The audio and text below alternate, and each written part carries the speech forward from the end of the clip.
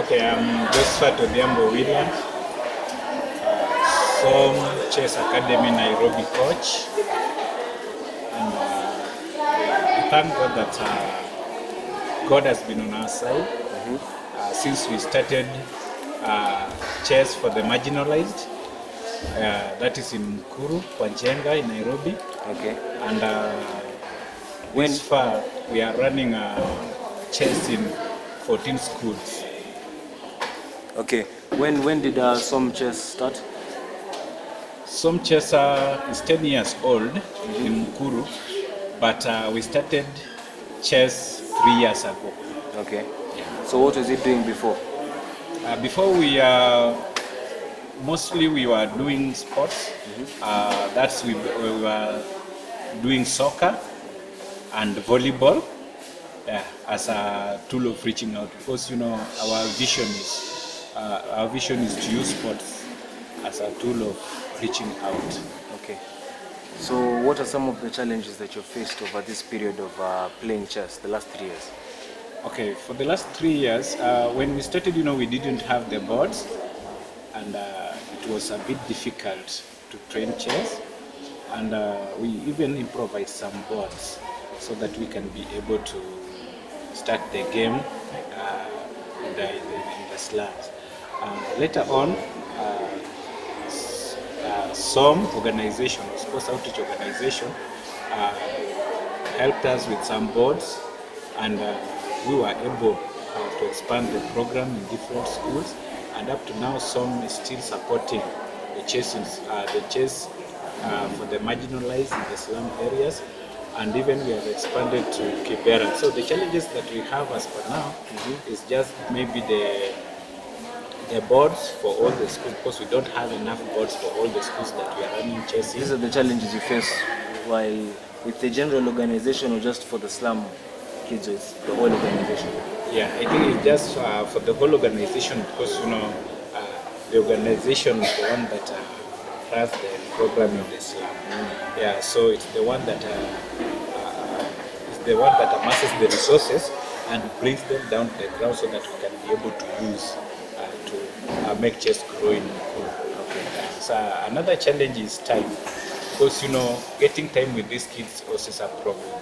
Yeah, because most of the time you realize that from school the parents want them back at home, and parents also do not appreciate the chess game, because it is not in the curriculum. So it's like they are telling us that we are wasting the kids' time. They are not seeing they are not appreciating that we are running the program and it will benefit these kids. Yeah, because they don't know the benefits of chess to their kids. But we have tried to enlighten them, and some of them have accepted, and they are working with us, and that's why we can see that these kids are doing well. Any other problem? The other problem is that most of these kids at their homes, some of them have got no food, and you realize that it is always hard to watch a child on an empty stomach. So you realize that with that, it hampers our program, whereby at times we keep up the training sessions because of maybe lack of food. But I know that if we had food, as it would have been easier, we can be able to have the kids and also have the food, so that at least we use long hours, even if it's 1 day. Okay. So what's the main objective of Some Kenya? Yeah, the main objective of Some Kenya is to empower and nurture the talents of the youth, so that they can be able to use it in their lifetime. So what I mean is that a child has got an inborn ability, and it is up to someone to reach them so that they can bring out that ability. And that's what we are after, to bring out that ability in a child, so that he can be able to know his talent, and also to use it while he or she is still alive. Okay. And with the 3 years that Some Kenya has been practicing chess, what are like some of the advancements that you guys have made that you see like have actually made an impact on the country's level of chess? Okay, the impact that we have made in chess in this country is that so many kids now are playing chess in Kuru, and if we would have started that program in Kuru, then maybe those kids would have missed it. So we have nurtured the kids in the slum, and right now you can see they are playing well. And as you can see, when we have got a winner in under 12 categories here at Kaimosi, where they are playing the nationals, and also others have done well. We have got a side team who is number 2 in under 14 category, boys, under 14 boys category, and others also have performed well in our group of 14 that we came here in Kaimosi. So at least with that, you can see that we have made an impact whereby these kids who would have just been there, at least now they are playing nationally. And as per now, we can say that Sarah has qualified to play internationally. Yes. Yeah. Even though last year she couldn't make it to Egypt due to passport problems, but this year, because now we are the hosts, she will be able to participate in the internationals come August. Yeah, That's nice. a great impact. So like what are some of the obstacles that you have seen like your children have been facing in the National Youth Schools Chess Championship?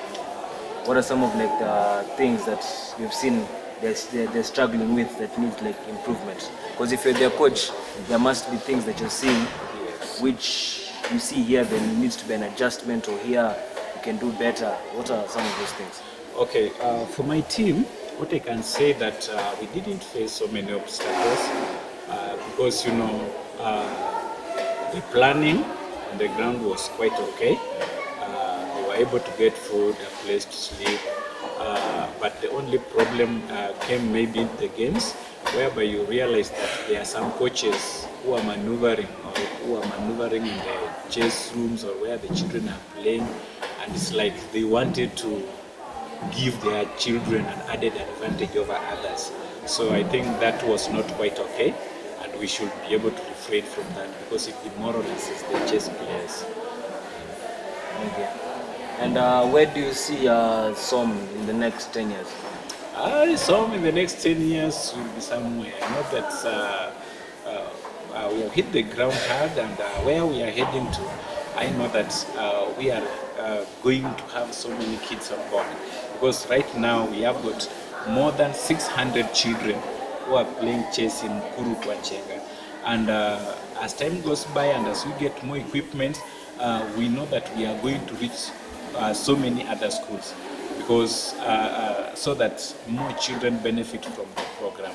And I would like to call on board donors who can be able to assist us, maybe get the chess equipment so that we can be able to enroll in other schools. So where we are heading to, I can see the light at the end of the tunnel. Many kids playing chess and becoming international masters, craft masters, and it will be quite okay. Okay. Yeah. So what's the total number of kids in the whole program?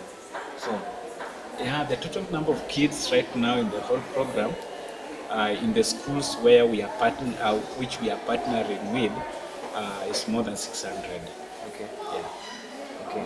Yeah. Is there... And maybe also I would like to take this time to invite them, because we will be having our annual tournament, SOM Chess Academy tournament this year, and this tournament is always open to the children from slum areas, so we call it Chess for the Marginalized. Yeah, so I think it will be a quite time whereby they will come and show up their talents, and I think it will be okay, because last year we had 200 kids who participated, but this year at least we are sure it will be more. There will be more than 600 or 400 and above.